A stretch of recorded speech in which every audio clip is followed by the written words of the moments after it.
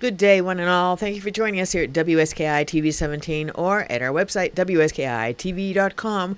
We can find this forecast year-round, brought to you by 45 North, serving breakfast and dinner every day of the year in the Sugarloaf Mountain Hotel.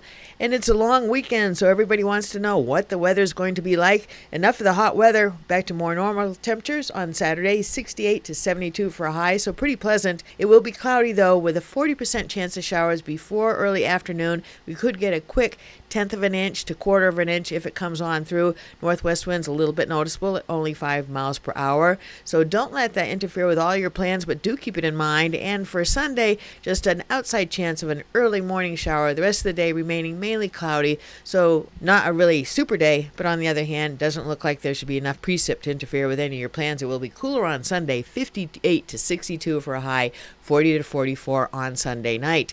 On Monday, again, mainly cloudy with a 40% chance of showers, 62 for a high, 50 for a low. Then on Tuesday, wouldn't you know, when everybody has to go back to work, mostly sunny, 50% of an early morning shower, 70 for a high, 46 overnight. And then Wednesday, nothing but sunshine all day long, warming right up to 76 degrees, getting down to 49 on Wednesday night.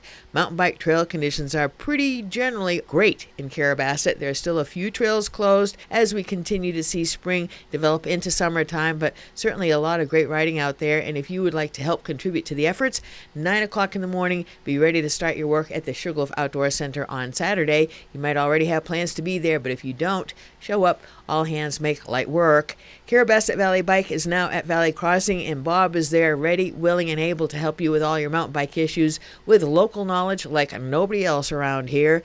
And ATV trails are now open for the season as well. There's the odd closure here and there, but overall, everything looking great for the same as mountain biking. Mud season has gone quickly, so the trail riding is super from Kingfield up to the Canadian border.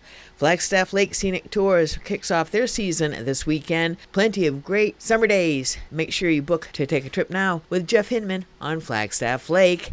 Copeland Co-op, if you want to do some gardening this long weekend, stop by and see all the delightful things that grow or decorate your garden with Copeland Co-op in downtown Stratton. And also in downtown Stratton on Saturday night, it's Foggy and Friends entertaining. This is the 10th annual Stratton Eustis Food Pantry Benefit. So get up there, super worthy cause this Saturday night. And on Sunday morning, you got to get out to Teapon Lodge and Cabins to check out their new brunch menu from 9 till 2 o'clock in the afternoon with 5 new Bloody Marys as well. Sounds delicious. Remember to check out our quad cam. It's there 24/7, and with the summer weather coming and going, really cool to see the clouds roll in and roll out.